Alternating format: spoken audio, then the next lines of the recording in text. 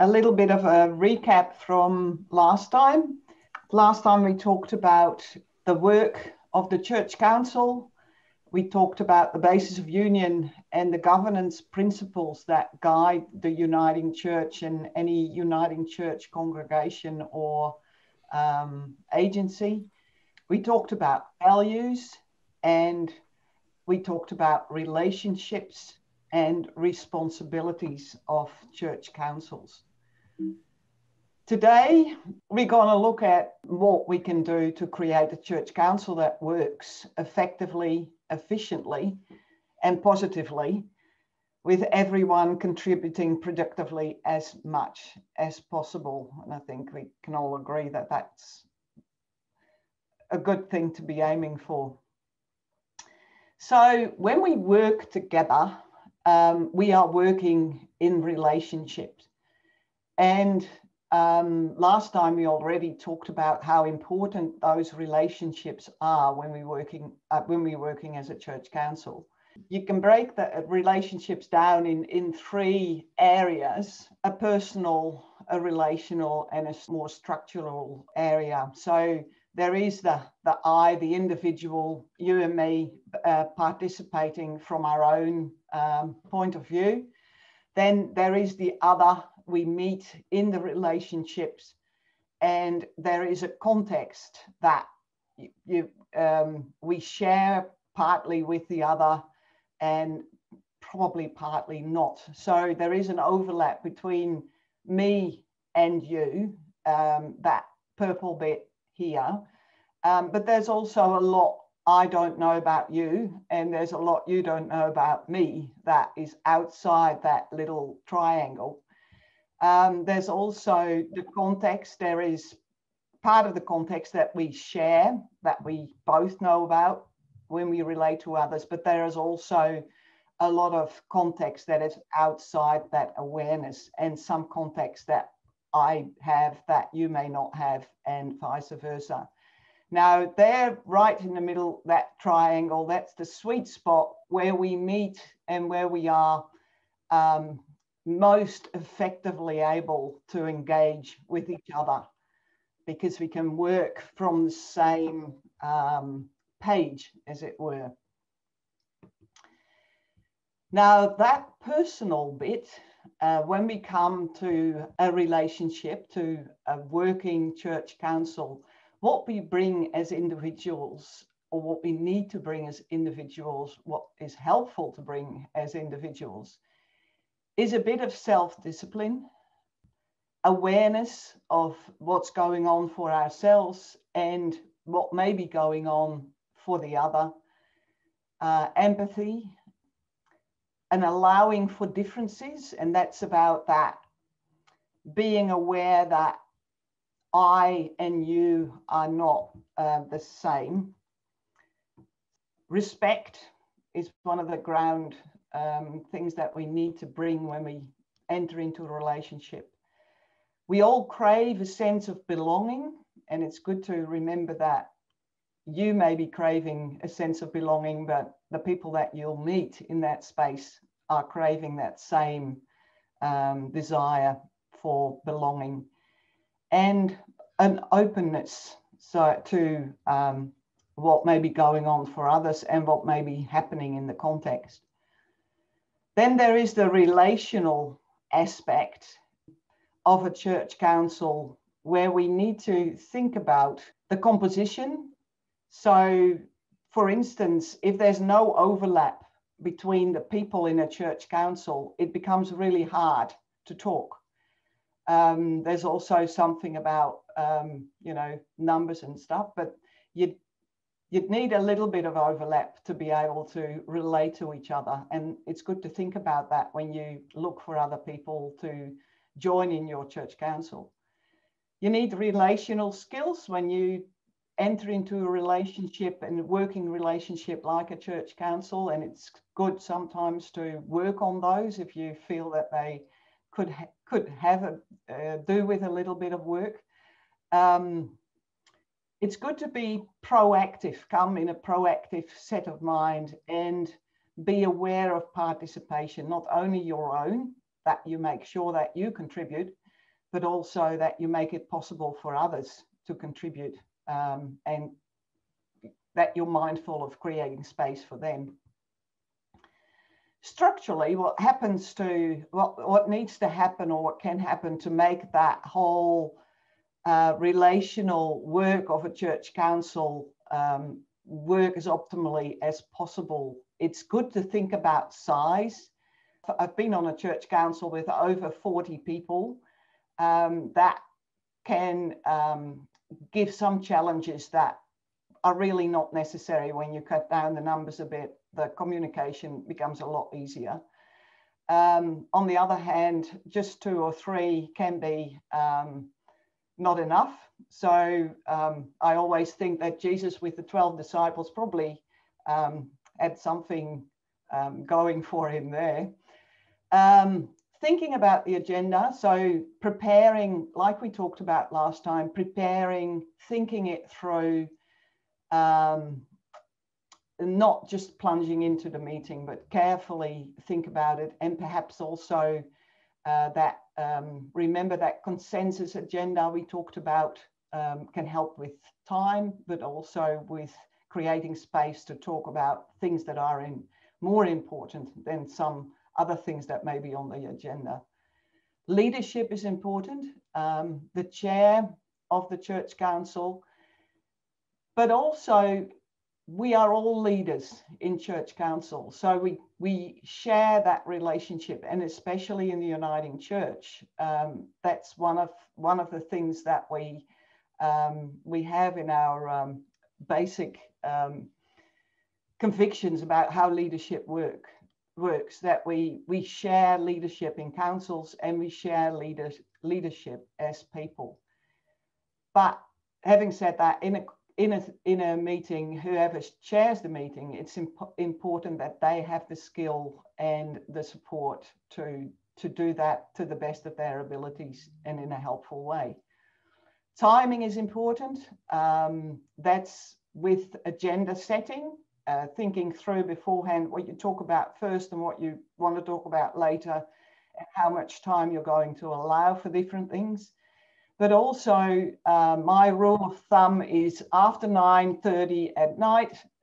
Usually, that good decisions aren't made after that time, or after you've been together for more than 2 hours. That's probably the maximum. That's when we start getting tired and grumpy, and accidents tend to happen in the communication and in the decision making. Environment is also important. Not many people stop to think about that, but the way you arrange your chairs, or even the temperature of the room, the lighting, all of these things are part of creating a space where it's easy to talk and function. Contribution is a very important thing, something to be aware of. Yesterday, somebody said, oh, sometimes we just go around the room and everybody gets a turn to say something. That's one way of making sure that everybody gets a chance. Some people need to think a little bit longer than others before they can jump in. So that's where it's important to get your reports and documents out beforehand. But also, if there's something that's complex or difficult, to just take 5 minutes, a 5-minute break, for instance, to allow for people to have that moment where they can get their head together and prepare for something to say.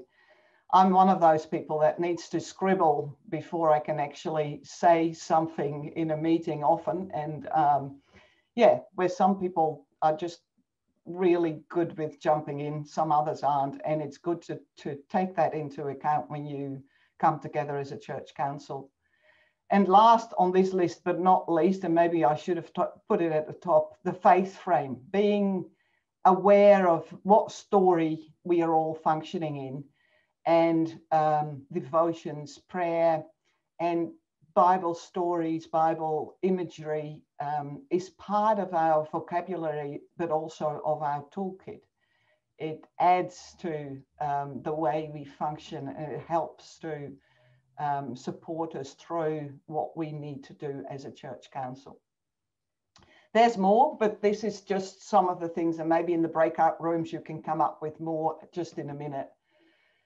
So we've put some helpful tools in your toolkit that may help you. The manual for meetings, which is not just a manual for meetings, but also got a lot of background information about how you go about organizing meetings, background information, context. So it's really worth going to that and having a look. The code of conduct, which are the ground rules about how we, the values according to which we interact with each other in the uniting church.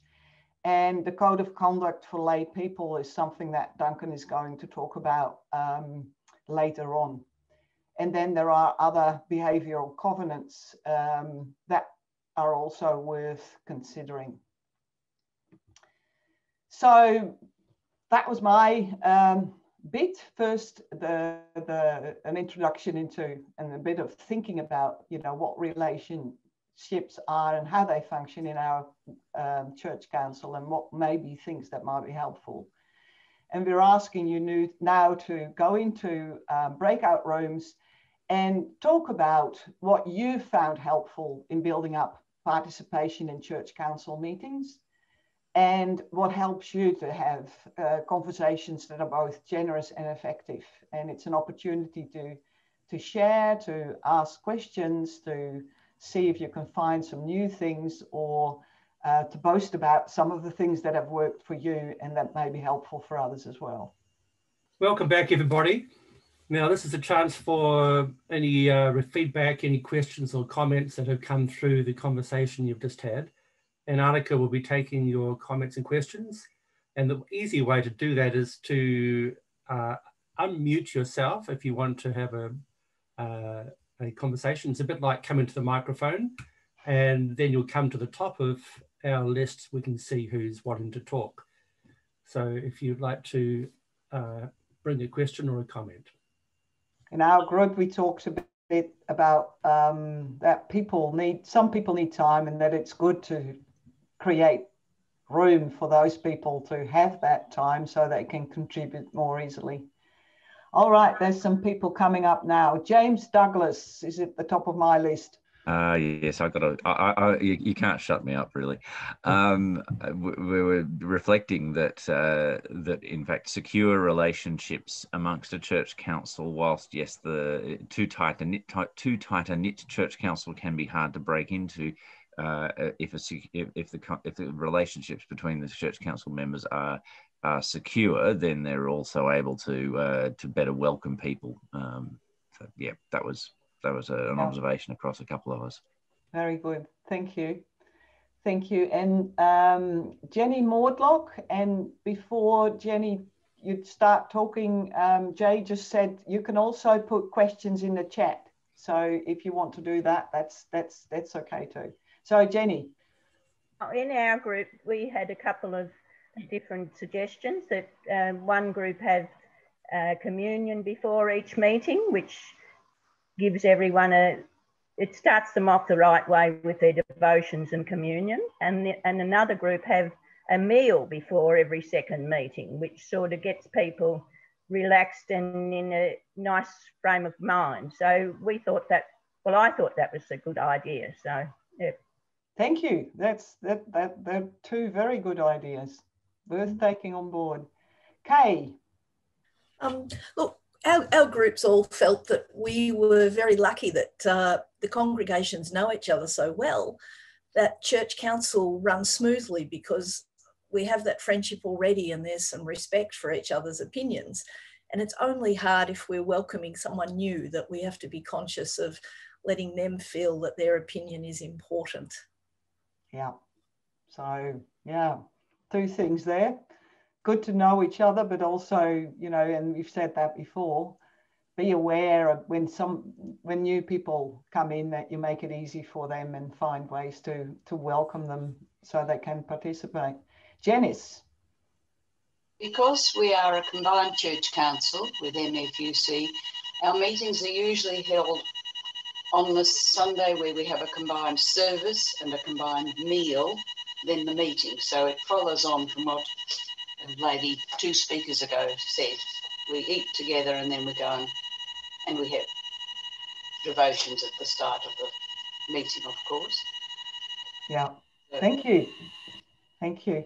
I think our group basically felt the same. We're all similar. We have good leadership and participate, and we have not the 12, more like 6, 7 or 8 in the group. Okay, yes, that's obviously a lot of church councils do have smaller groups, yes. Anybody else want to make a comment? The comments that I'm about to put across is getting the balance between those who might not be willing to talk in the council meeting and those who actually dominates. Yes. So getting the balance sometimes may be tricky. True, and there's always going to be extroverts and introverts, and the way we structure the way we hold our conversations is critical. So yes, it's not helpful just to tell people that who are extrovert to shut up. Obviously, Donald Trump is an extrovert, but we need to be able to give space for people to reflect before they speak. Because some people need that quiet and a chance to think themselves before they speak. So yes, sometimes it's useful to have a pause before someone speaks and then give that chance. And then the other part is that as I think Anneke mentioned earlier, some people find it very difficult to speak unless they're invited particularly to speak. So that's the role of the chair, is to actually say, well, okay, Paul, I'd like to hear what you have to say, or and so on. Okay, that's helpful, Paul. Thanks very much for that feedback. And Wendy, did you have something to say? Yeah, we found it very helpful to have careful preparation, that we knew in advance, or have a report that we could think about, so that when we come to the Church Council, we've done a bit of prior thinking, particularly about big issues, and we can then share those ideas.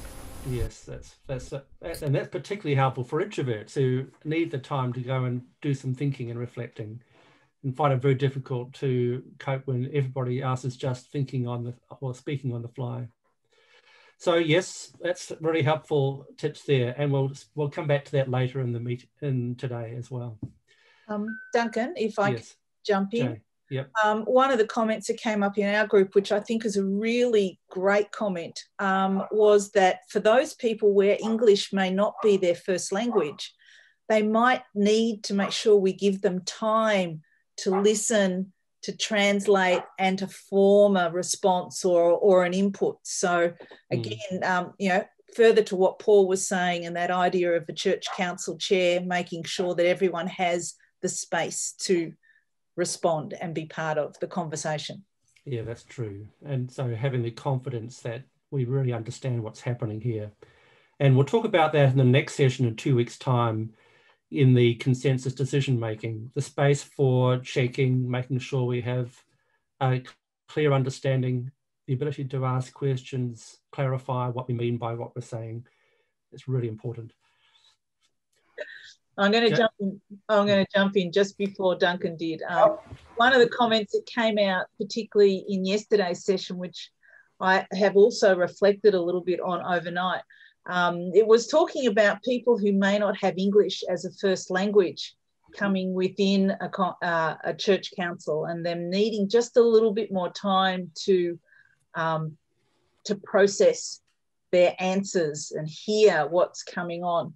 And what I did think overnight was, it's not just people with English not as first language, it may be us who do not have the first language of the group who are meeting as well. So we need to be aware of our language differences and how that can take some time to process and give space for that. Yeah, thank you, Jay. Okay. Okay, over to you, Duncan. Thanks, Anneke.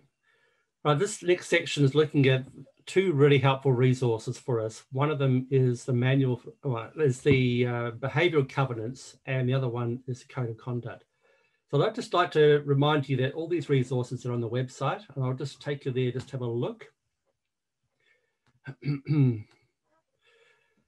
So you'll see that up on the top there is the video from last weekend or 2 weeks ago, where we recorded our session, so you can go back and watch that. There's the book that we're using as a resource that has a lot of what we're talking about in there. The manual for meetings, this one here that Anneke referred to, has quite a useful section. If you scroll down, you'll see there's a section on building community, the skills in building communication and building relationship. And let's scroll down there, let's have a look.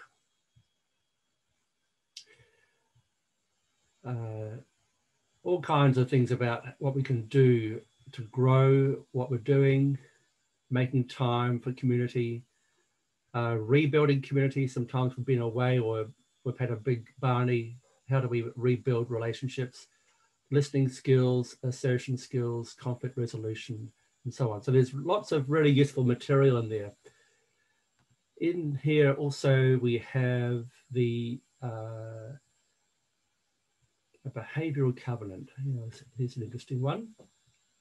Now this is taken as an excerpt from a book we've found really helpful on behavioural covenants. And you'll see here that begins with our promises to God, our promises to our church family, and our promises to each other on the church council. So our promises to God are about our relationship with God and how that relates to our work in the world and in the church, listening. Our promises to the church family about demonstrating leadership and commitment, supporting our staff, our ministry team, and discovering what's best for the church, and not just for us or our particular interest group. And finally, the promises to each other on the church council, where we promise to make a commitment to one another. Now, this is just a sample. It's been taken out of a book as a resource, and you might want to design your own behavioural covenant. And at the end, what we suggest is that people actually read through it on a regular basis. And when you elect a new church council or put new members on the church council, you might want to revisit that and recite it, everyone together. So that's a really useful resource. And alongside that, there's a really helpful one for staff, particularly when you have teams working together. And Anneke and I both have worked in ministry teams, and we know how important it is that we find ways of committing to one another, making promises to each other about how we'll engage with the inevitable challenges that come from working in a team. So that's a really useful resource to have a look there. And then we have the Code of Conduct for Lay Leaders. There's a plain version and a colourful one. Let's have a look at the colourful one. This was designed in 2016. It was approved by the Standing Committee of the Assembly for the whole of the Uniting Church. It's not well known, really. There hasn't been a lot of work done up to date. So we're really using this opportunity to introduce you to this code of conduct, not just one for ministers and other people who work in ministry. This one is for all people, members of congregations who provide leadership, and not just those on church council. So there are a number of sections. The first one is an introduction about why we have this code of conduct. And that's part of about our values, but also because we have had unhelpful behavior as well. So the first section here, leadership within the church. We once again, a bit like that behavioural covenant, we are called to minister out of a relationship with God. And the way we do that is critical. Then the way we treat one another, all people in the church, including those engaged in church activities and programs, with respect, courtesy, honesty, and fairness. And then the way we work with the legislative requirements and policies that relate to our particular area. And that includes, at the moment, obviously, how we engage with the Victorian government, the Department of Health and Social Services guidelines. That's part of our code of conduct as lay leaders. Making decisions fairly, impartially and promptly, which means that we don't stall. We actually find ways of working through what's happening and how we make really careful and discerning decisions.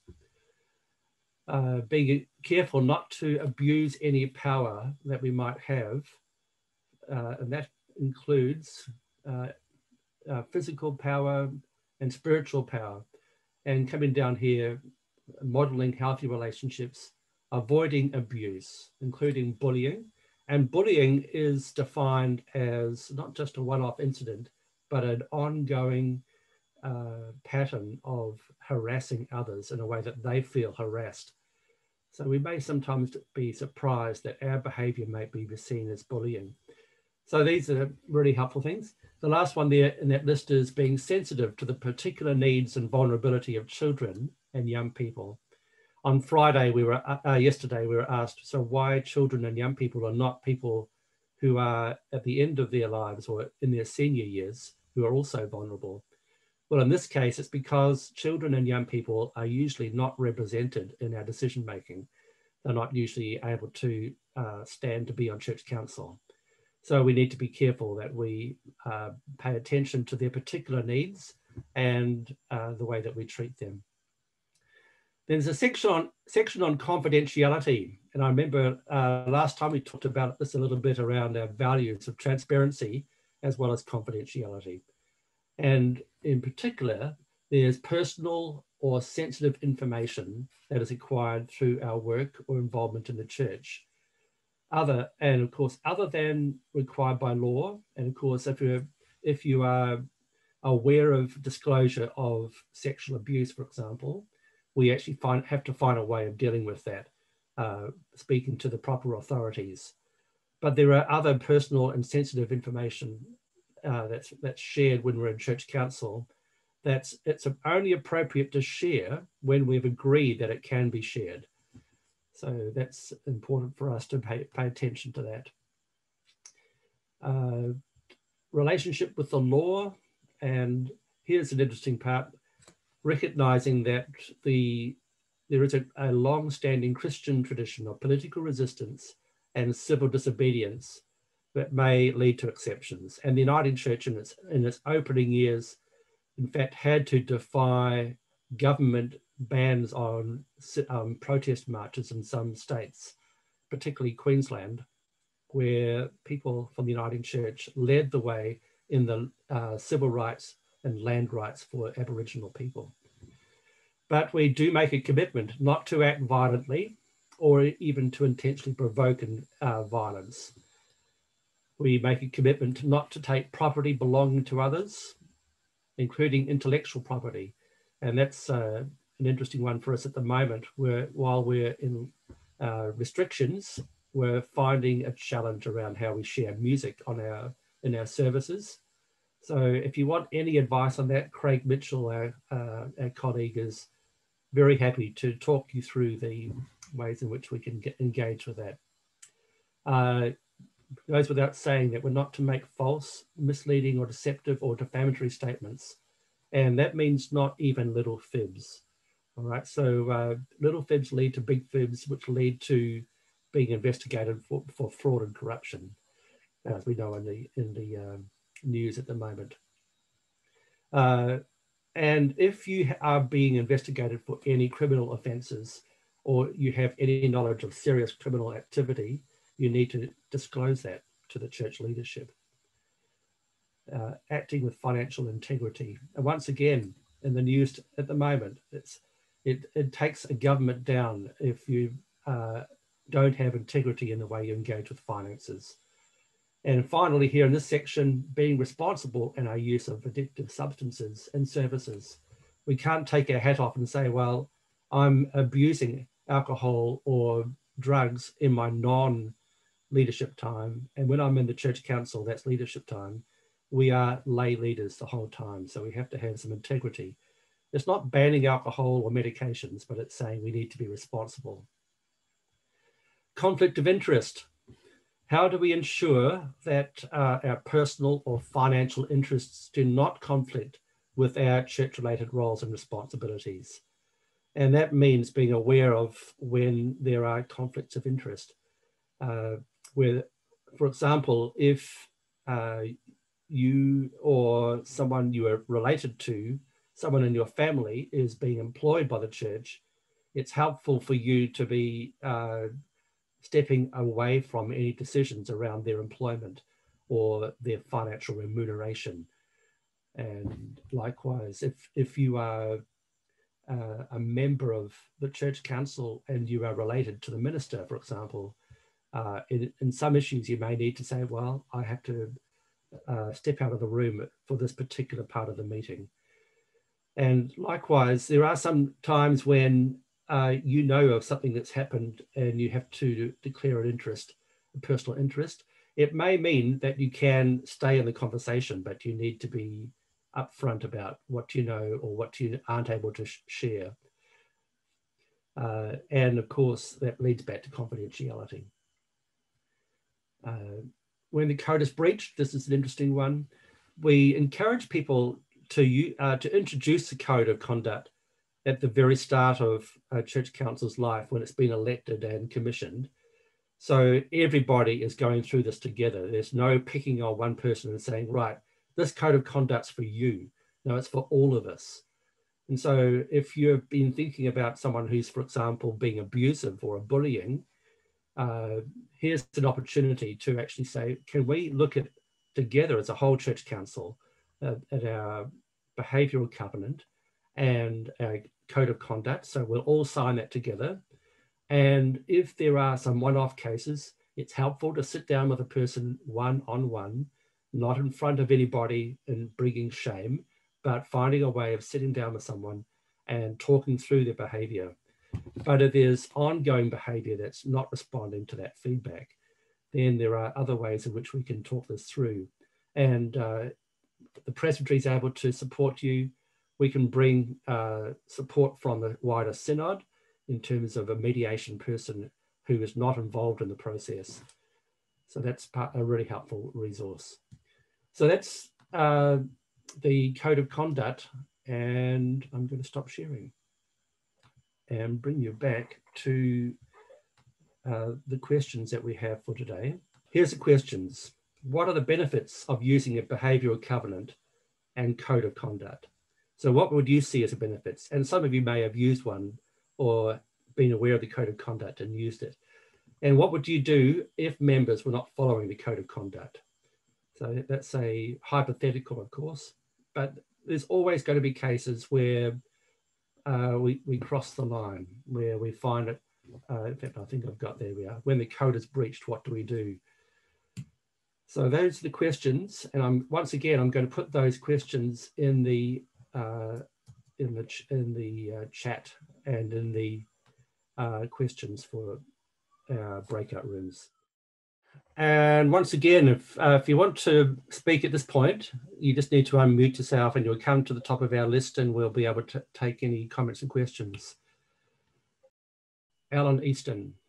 Yeah, just one of the implicit things in a session like this is saying that we don't sometimes have to solve all the things in our own church council, but there's great help from Presbytery available as well. Yes. Okay, that's helpful. Yes, there's one of the signs of a healthy organisation or a healthy family or a healthy church council is the ability to be upfront or open with someone else about what's happening in your dynamics without shame. And the Presbytery, it's not just an organisation that tells you how to do things, but also is there alongside you. And if you need someone to meet with your church council chair and secretary or to come along to a church council meeting, we're always happy to do that. And I can tell you, people behave themselves really well when the Presbytery ministers are in the room. Yeah, we're always happy to help, indeed. Yeah. Bill and Judy. Yeah, hi.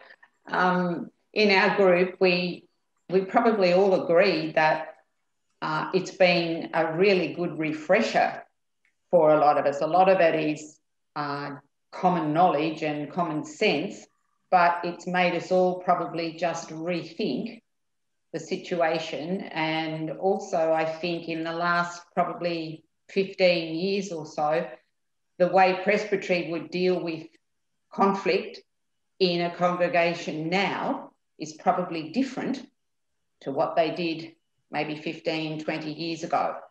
That's what perhaps we have, well, in our situation, yeah, we've had different things, and I'm sure now Presbytery would deal with them differently. But, yes. Well, we're all on a learning curve. Yeah, exactly. Yes. So things have changed, and I think this, talking about it today, has just brought it back probably to everybody that we know Presbytery's there to help us if we need it. And yeah, I think it's been really good. That's great. Thanks for that, Judy. And Kelly. I'm dobbing in Nari from our group purely because she brought up a good point, that our code of conduct is not for reprimanding of everybody else, but it's for a space of self-reflection on our own actions. And I was like, oh, I'm like, that's really powerful. So I thought I'd share it, but she had a really good point on that.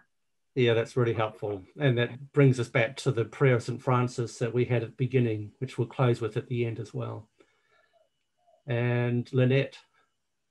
I'm going to pick up, I guess, what Bill and Judy said, how it's different these days, and applaud the fact there is a code of conduct and a behavioural covenant now, knowing that in the past there wasn't a lot of support for ministers in these situations. Also, in our group, James raised the possibility, because I've certainly had situations in the past where Presbytery people have been available, they've been on holidays or whatever, and the Bethel Centre was mentioned. And I think that's worth mentioning too, that if there is a real issue and you need support to go there, or because the issue I raised is when these things are intense, you need help fairly quickly. And yes, to be able to have resources that you can go to quickly is really helpful. That's really helpful, Lynette. Yes, and Anneke has had some really close contacts with the Bethel Centre in the past and continues with that support. So maybe we'll put the contact details on the page that we've provided as a resource for you, and remind you that the Bethel Centre provides support for individuals, for teams, as well as for communities. So that's a really important point. Thanks very much, Lynette. And is it Mark next? Yeah. Hi. If a church council member has a problem and can't get it resolved, is it ethical to go to the Presbytery minister without informing the rest of the council? Okay. Well, it does happen. Yes. Okay. Yes. But sometimes someone will ring up the Presbytery, like Anneke or myself or Craig and or Ian first, the secretary, just to get some advice. How do I handle this? What do I do? Which is fine. We'd like to encourage people to have those conversations locally, as you know, to actually talk to each other about what's happening. And that's what we always say: go back and have a good conversation about what's going on if you can. In some cases, people feel threatened by the behavior of somebody else and find it very difficult to approach a person who is bullying them. So that's where someone might find it really helpful to have support from outside the church council or the congregation. All right, so the principles that Jesus talks about of one-on-one, three people going and having a conversation, and then the whole community, those are what we would like to work with. But the Presbytery here, we're there as a support for you to help work through those principles. Thank you. Okay, thanks very much, Mark. So I've got Andrea. In our group, it was suggested that in any group there's some person, pardon me, that's difficult, yes, and someone that generally throws in red herrings. And the suggestion was made that perhaps we need those people so there's some growth in the group rather than everybody just coming along to agree and have a nice cup of tea. True, that's right. So if we were all the same, and it would be rather dull, wouldn't it? Yes. Mm-hmm.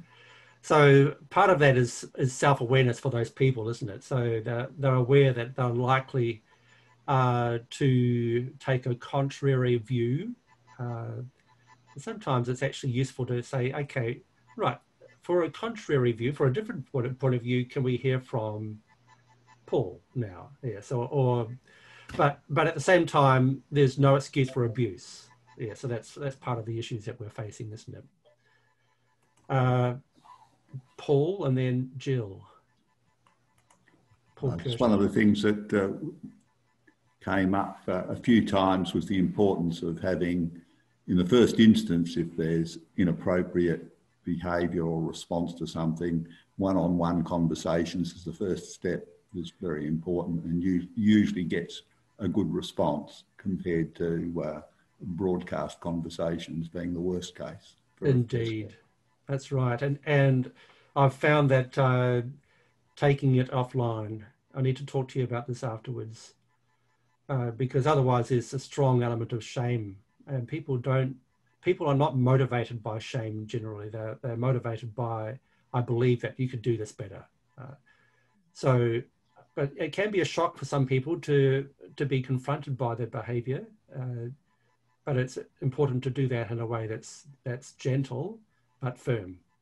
Yeah. Jill? One thing that came up in our group, apart from that first one-on-one conversation, was if it was a continuing breach that was proving hard to deal with, was that you can get mediation assistance from Synod, I think Patricia said. Heaven help us from having to go to that level, but sometimes it could happen. Yes, and there are churches around that have used that, and it's been really helpful because a prolonged conflict can hold a church back no end. And one of the difficulties is if the minister or the chair of the church council is being targeted by a bully, you're in strife. So you need to have someone else who can come in from the outside. So in the first instance, you're welcome to approach the Presbytery team to get some advice, and we would be able to help you find someone who could navigate those difficult issues. Jenny. It came up in our group. I thought was really helpful was once we've made the code of conduct, which our church doesn't have, which I would like to start the conversation, and there's a few of us who want to do that. Yeah. When you have a new council, each time it's elected, every councillor signs it, because I just thought, well, there's one thing just having the code of conduct there, but everyone signed it, then they've got a better awareness of what it contains. That's true. And I think the benefit of when you bring a new person onto the church council, everybody signs it again. It means it's fresh in our memories. It's not something we signed 5 years ago. It's something that we signed this year. And that's it's linked with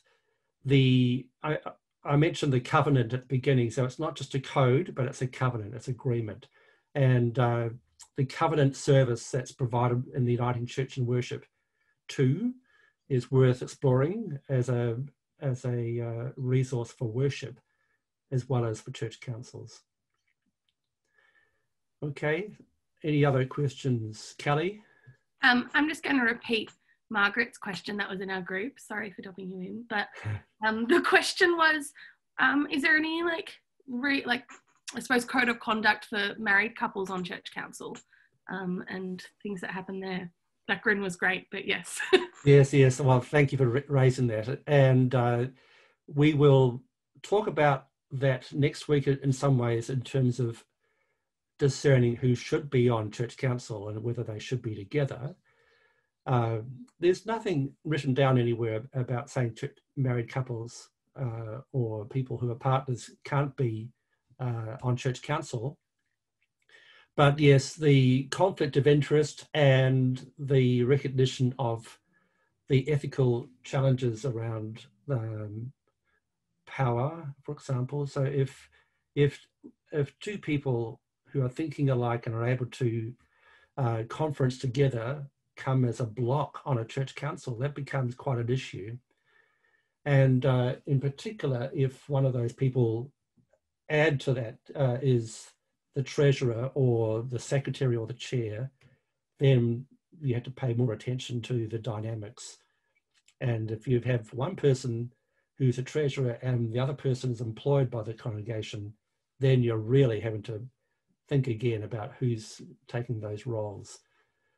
So yes, thanks for that, Kelly. It can be a minefield, and I do encourage church councils to avoid married couples sharing the most significant office bearer roles like treasurer and secretary, or chair and secretary. Okay, Ron? Just from our experience at High Street Road, we've had a married couple on our accounts for 20 years, and they haven't held the positions you're talking about, but they've been very, very, very helpful and working with the code of conduct strictly. They've been fantastic. So yeah, that's great. It can work really well. That's right. So the code of conduct really is to provide us with the guiding lane so we know when we've crossed the line. And in general, we're able to work healthily. That's our hope. Okay, now Craig is going to help us look at how we build a learning culture in our church councils. And welcome, Craig. Thanks, Duncan. It's good to be here. So when I did my doctoral research, I visited 21 churches around Australia that were seen to be effective, broadly speaking, in growing disciples in faith formation and education. And I studied them through interviews, and I came away with this way of thinking about the church as a learning community. Learning means growing. It doesn't mean going to school. It's the ways in which we grow. So what do people learn in the church? And I guess I want to boil it down to two things: that we learn about discipleship and we learn about mission. So we learn about, our learning is about growing in faith, and it's about being God's people in the world. So congregations that are growing in faith focus on those two ways of learning. So you'll see learning community there, which is the lens of thinking about a church as a group of people who are learning and growing in faith. Learning practices is about learning the practices of discipleship. So there's a focus on learning what disciples do. Learning mission means that we're people who learn for mission, in mission, and from mission. I could talk a lot about each of these, but I'm just skating you through it. And the last one is the one we're touching on today, that a learning congregation has leaders who are learning. And that includes the minister and the church council and people in key leadership. And that means several things. And just to say it briefly, it means leaders who have a culture and who give time and attention, firstly, to growing as a team. Secondly, to growing in their relationship with God. Thirdly, in learning about leading, so learning about leadership. And fourthly, that they're actually learning about how to help the congregation be a learning community. That would take a bit more unpacking, that one. So what we want to do today is I'm going to show you a bit of one of the interviews that I did, where a particular minister talks about learning with his church council. So I took several stories about this. The one that you're not going to see is the Queenscliff Point Lonsdale congregation, where every second church council meeting for them was not about business, it was about learning together. Every second church council meeting. And you'll go, well, how do they get the business done? Well, that's a story. But this one, so this is Reverend Ian Hickenbotham, who was at North Ringwood Uniting Church and some of you'll know that, and some of you'll know Ian. And he talks about when he first came to North Ringwood, which is probably 15 years ago now. He's now retired, and he talks about the church council. So let's listen to that for about 4 minutes.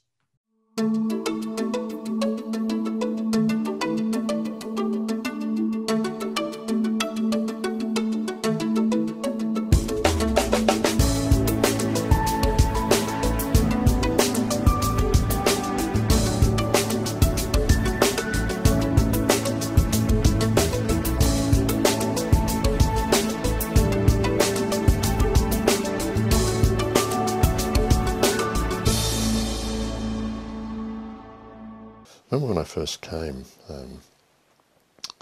structure here was not healthy, was not functional. In that, I go to my first church council and they said, "I will give you a time to speak." Now it's after about 11:15 p.m. They give me a time to speak. I thought, this is crazy. They were grinding through on doing micromanagement. That's what they were doing. So we had to shape that. And at second, I then said, right, our next church council, I'm taking you out. And I took them to the IMAX Theatre in Melbourne, and we watched Shackleton of the Antarctic as a study in leadership. Yeah. We watched it. I took them outside. We had coffees outside, and we sat around around outside, and we had a conversation of what are the principles of leadership we've just witnessed, and we discussed it. And then I remember I picked up a stick, and in the gravel I drew a model. I drew a pyramid, right, with the congregation at the bottom and the presbytery and synod and assembly at the top. Okay, in the dirt. And they said, now get up and walk around the other side. And that then inverted the pyramid, and the congregation was at the top, and presbytery and synod and assembly, which are the supports. And I said, we as leaders are supporting the congregation. We are not above them, telling them what to do. They're on the dance floor. Our job is to support. That's what a leader is. So that was my second church council here. Occasionally I've taken them out. I took them out one night to a theological lecture. Said, we shouldn't just meet to discuss stuff here in these four walls. We should go out. Remember, I was in Melton. I had a mystery night for the elders one night. I hired a bus, took them into the city, took them up the top of the Rialto, and we had our elders meeting in the observation deck of the Rialto Tower, right? And I said, now, look out. What do you see? Compare that with when you're on street level, what you saw there.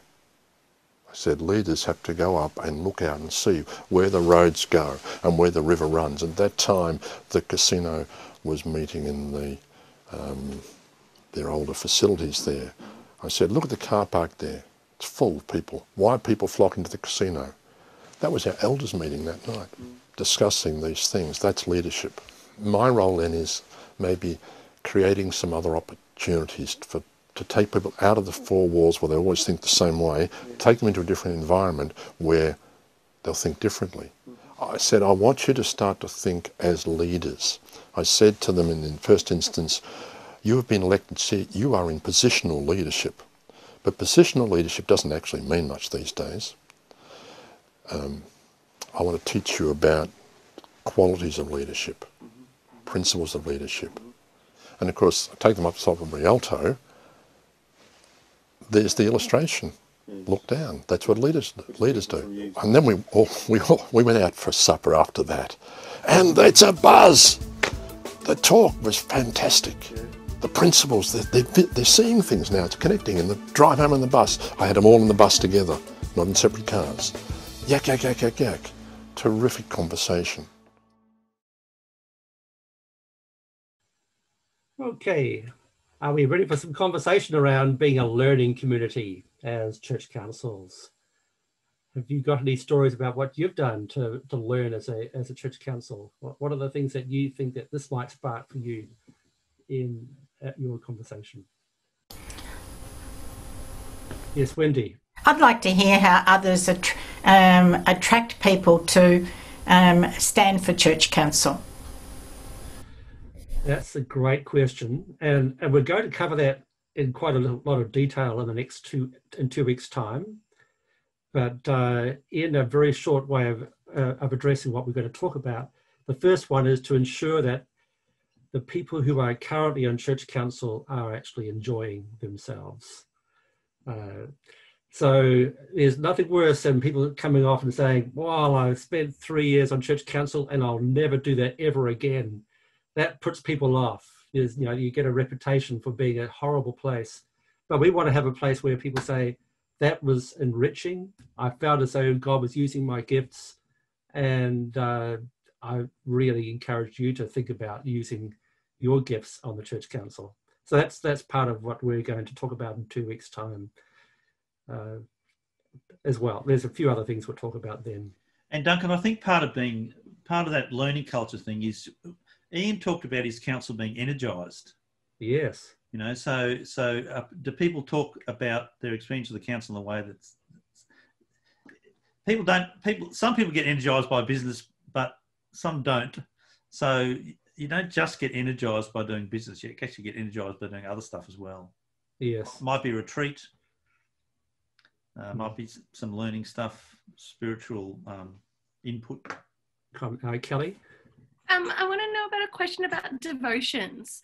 Like I know that we do a devotion at the start of our church council, like a lot of meetings do.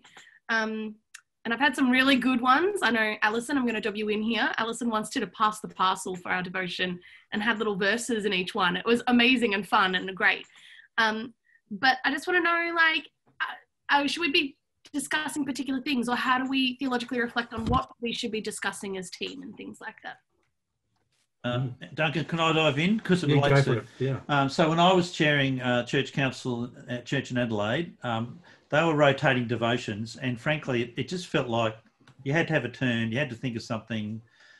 Like, it just wasn't that great. It was kind of, let's fill in the first 5 minutes. And I basically said, we're going to take 20 minutes. We're going to make this. We're going to learn about something, and then we're going to pray. So we're actually going to have a block of time each time where you're introduced to some thought, idea, model, whatever it is, and our prayer will come out of that. So I actually took it back so that we could not just have a token thing to start, but focus on something. And there's more than ways to do it, but I'd encourage people to not do a token devotional thing. Yeah, I was just thinking something I've done that worked really well was me as the minister taking responsibility, but sharing it with different people every time. So then you get all the voices, but you don't give it to somebody to wrestle with on their own and try to find time. And you can then also connect it with the themes and the topics that you're discussing or that are playing out in the congregation or in the world, and I think then, you know, you can get different flavors from different people, but at the same time you can help each other to really provide quality, and it became something that people were looking forward to. I want to say thank you to Craig. I think you've jumped on something really important for me here, that the church, I think, in the community has an image of being passive, certainly caring and gentle maybe, but to be energetic and arguing and engaging in life is something that I think we need to have for all of our churches, to sort of stir up the congregation and as church council, and hopefully then into the world in a more energetic way. Yes. So that sense of the church council being a microcosm of the church, as of the congregation as a whole, we're definitely wanting to have a growth and enrichment happening there that spreads out. That's for sure. Do you want to say any more about that, Craig? I think one thing we heard from Ian was a kind of a catalyst thing. You know, he did things with his council that provoked something. So, you know, stirred people up a bit, made them think differently, gave them a new experience, took them to a new location, not just sitting around a table, you know, same table every month, going through the same stuff. So there's something there about variety of experience, I think, Vivian, that combines with real life, you know. I think, and Ian's thing of, I wanted to get them outside the walls of the church to think about the world. I think, you know, it's a great example of the ways he did that. Yeah. And learning is active rather than a passive thing. Once you start people thinking and talking and arguing. Thanks, Vivian. That's great. And I'm sure you've got a lot to offer in that space. Nick, let's hear from you, Nick. No, there's probably not time for this to be discussed at great length, but I wonder what people think of the idea of having a cap on our time on council, 3 to 5 years, and then we compulsorily retire ourselves. I know, you know, there are wider issues about, well, who replaces us? Do we have the numbers to regenerate like that? But it's used in a lot of organisations, 3 to 5 years, then you compulsorily retire from that position. I wonder what people think of that. Yeah, that's an interesting one, Nick. We certainly, the gap year approach rather than retirement might be a way of approaching that. Fiona, do you want to say something about that? That's what I was going to say. If we all retired after 3 to 5 years, there'd be no one left after 10 years. Okay. I really like the gap year idea that Di mentioned last time, though. Yes, that's great. Yeah, so you take a year off and go see the world for a while. Yep, and come back refreshed. Yes.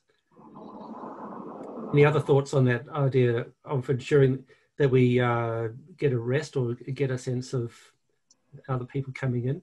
It's a bit easier when you've got a larger congregation, but when you're struggling to even get 6 people on church council, that can be a challenge, can't it? Yeah. When I was on church council and also when I was an elder, at the end of my term of office, I stepped down, because if you continue to be rolled into church council or eldership, nobody else will consider putting their hands up, because it's okay, it's already full. And so it's really, I believe it's really important to have that, as you said, gap year, where people can step back, allow somebody else to step up and bring new people in and new ideas in. Yeah.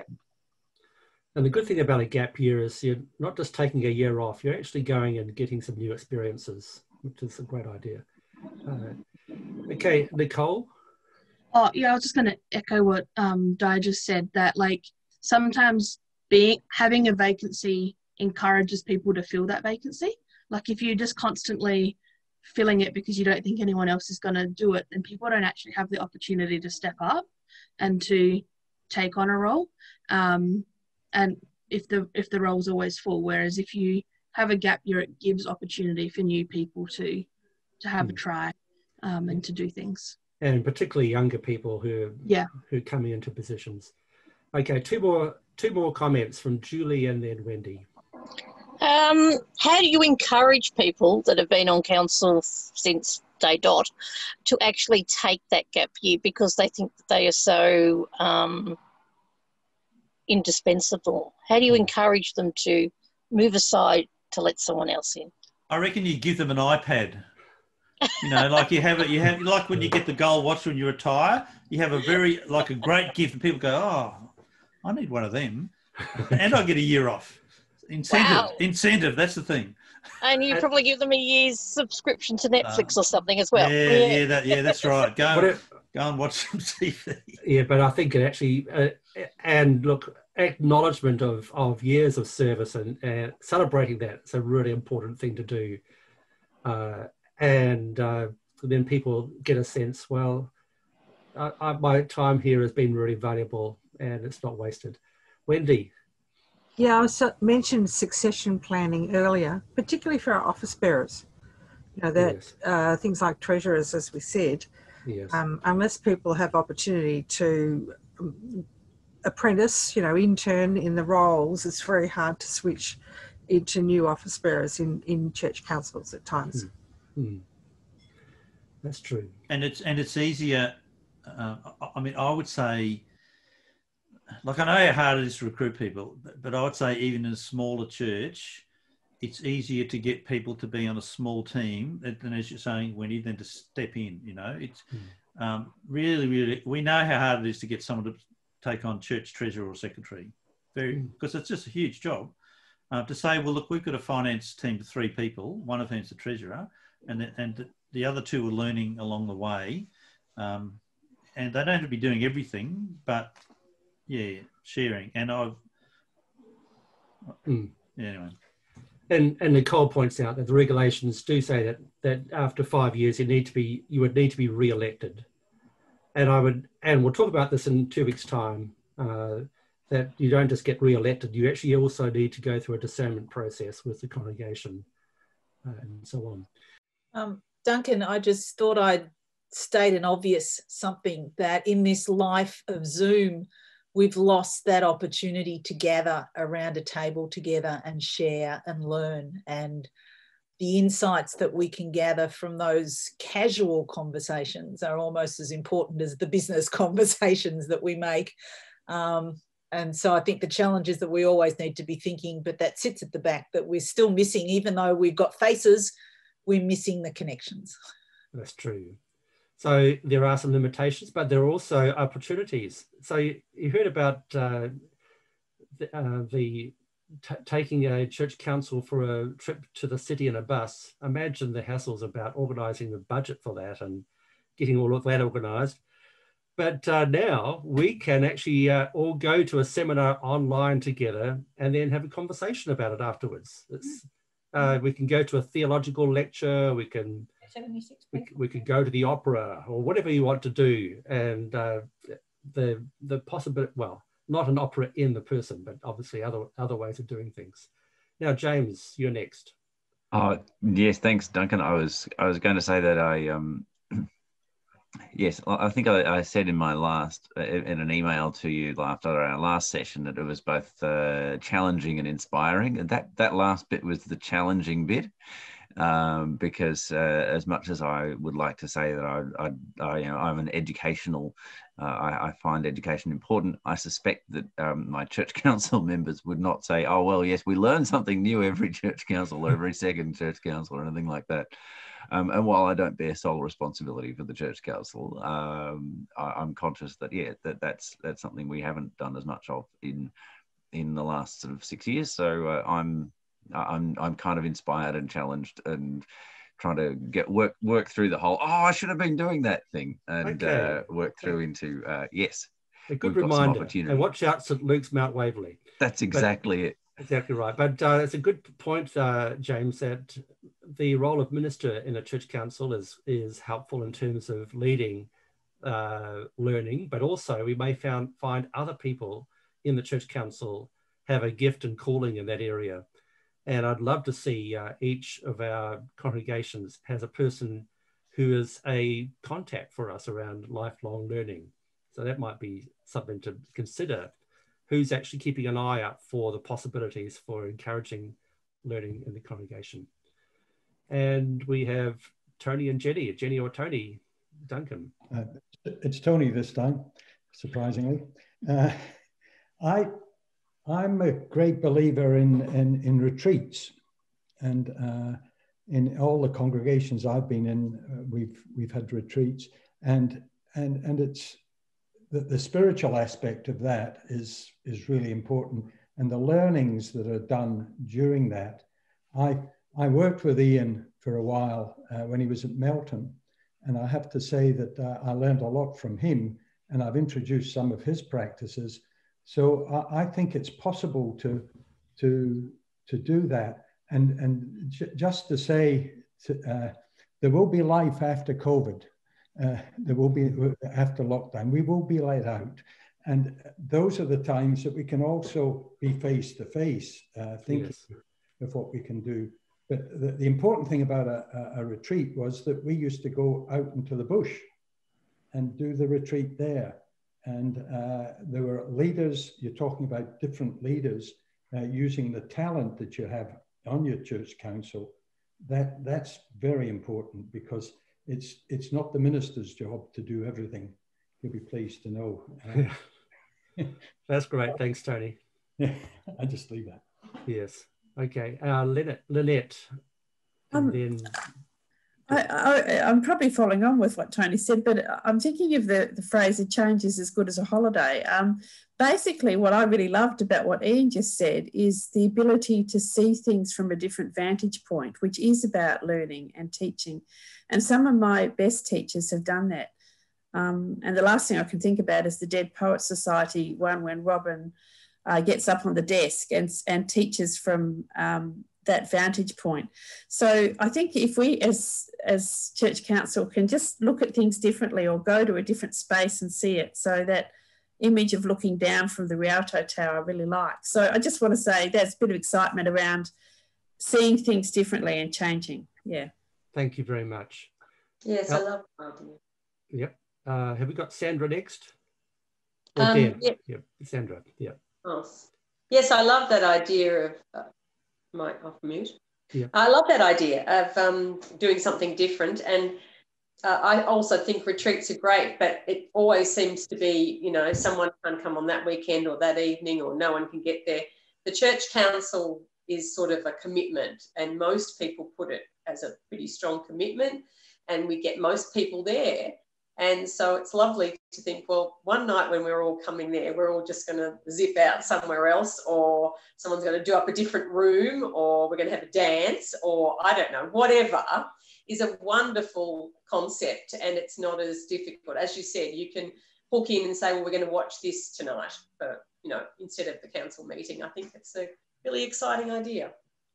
Very good. Alan and then Tom. Yeah, I just wanted to say that over the years, we've had a variety of excellent experiences visiting other churches. Sometimes it's been for a worship service, sometimes it's been for a weekend, and sometimes it's just visiting to see what they're doing in their outreach. And that's been great for the people visiting, but also for the people who have been visited. Yeah, that's an excellent idea. Thank you very much. Tom? I just briefly comment on two things, Duncan. James is underestimating his teaching ability. He's encouraged St. Luke's to be a learning congregation. So not only does the Church Council should be a lifelong learning, but the congregation needs to have learning activities. And I think that's an important part of this. Secondly, I think that it's fair to say that your leadership of the Presbytery has helped the Standing Committee and the Presbyterian Council to be much more learning groups than they have been previously. So I think we need to develop that further. Yes, well, that's a team thing. And Anneke, Craig and I, we have a very strong commitment to fostering a learning community. We've got Sodi Sim and Han. Duncan, we also have Robin, who's had her hand up for quite some time. Oh, right. Okay. So, Robin, you just need to unmute yourself there. Yes, I think, okay. I think from my experience, I'm so grateful that I belong to the Church Council at Glen Waverley Uniting Church, because there are not two, maybe several, who are very good in teaching and nurturing, teaching leadership, creating activities along the way. So we, other than meeting, we also have that activities, but not necessarily going out. We have the activities in the venue. Yeah, I just want to say that I'm grateful. As you see, I'm not, I'm one of the person or members from a different culture, but I'm grateful that I can have this opportunity to learn from the other church counselors. Yes, thank you for that. We'll take Robin next. You're on a different part of my list, so now I see you there, Robin. So that's okay, Duncan. I just wanted to say that Ormond Uniting a number of years ago committed as a congregation and as a church council to be a congregation of lifelong learning. And one of the things I thought I'd share with you that we have done, it wasn't going to be throughout COVID, but we've done it through Zoom. We actually embarked on a theology course and conducted, I think there was 15, 16 of us, not only church council members, but members of the congregation. And we completed, I think it was a 13-week theology course. Yes, that's great. And that was through Pilgrim Theological College, was it? It was, but actually one of our members led it, who's got a master's in theology. Yes, so that's we're really encouraging congregations to think about being hubs of learning, supported by the Elm, by Pilgrim and our lay education team. And I can't actually remember, Gary Richter might remember who it was through, but it was through the Uniting Church. It was, we did one of their first modules, and it was fantastic. It was just a way of coming together, starting to look back at the basis of union, looking at creation, looking at all sorts of things. So that's just something we've done in terms of our... Yeah, we told the story in Newsbeat a wee while ago, and Mel Perkins was the key person around that. That's right, yes. Yes. Hans, and this is the last comment question before we finish off for today. Sure. I just wanted to observe, I guess, that there's 75 of us. There's something really intriguing about what we could do. I know that there's a sense that somehow things will go back to normal after COVID, but I wonder whether I wonder to what extent that will be true. What comes to mind for me is that we may end up with a more blended approach to working with each other that will include online as well as face-to-face. And one of the things I guess I want to share with you is that there are ways of improving that online collaboration, and it's something to do with, I think, what you, Duncan, I think you reminded me of that. The difficulty is findability. How do you make yourself findable? How do we know what skills and pieces of the puzzles and solutions and contributions and curiosities we have? And that's a challenge that in the commercial arena, people are extremely good at. So people are extremely good at finding a driver or a market. And we're okay in universities in finding other researchers. But one of the issues, the challenges I think we have about a better leveraging of all these curiosities and interests and skills and needs amongst hundreds of potential participants is that it would require us to make ourselves more findable. Yes. And that is to share more data about what our skills are at a larger scale. Now, I'm hesitant to share this because it's such a large, it's systemic and it's challenging, but I just want to plant a seed that it is possible to leverage what I coin as engineering serendipity, that it is serendipitous that we go into a breakout group and we find a connection. But you could scale that up if we had a more collective approach to improving our findability. And that's, I guess, something about that innovation that's happening in IT that's being monetized heavily, but not leveraged adequately, I think, within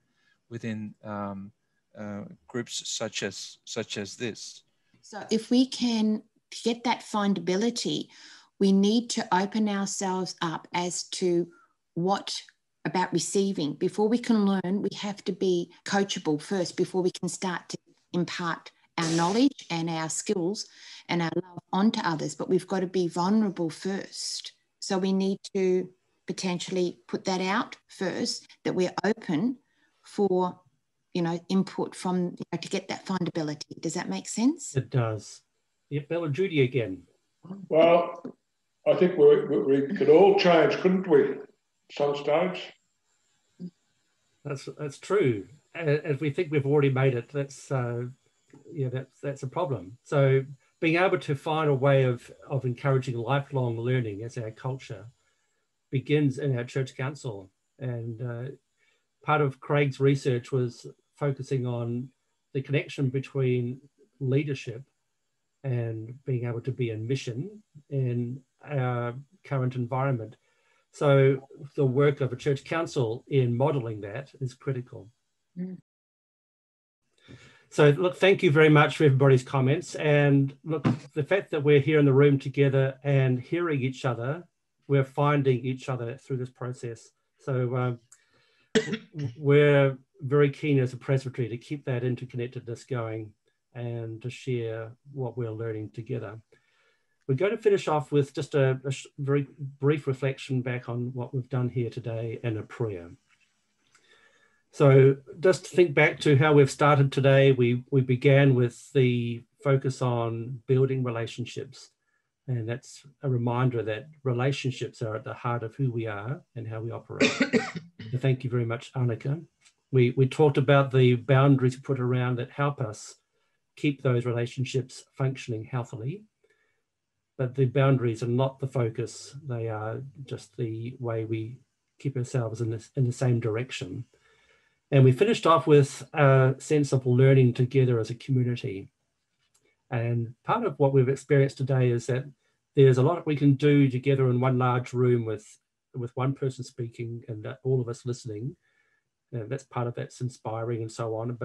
But the critical part of what we've done today has been in our breakout rooms, where we've been able to reflect and share insights and grow together. So thank you for being part of this learning community today.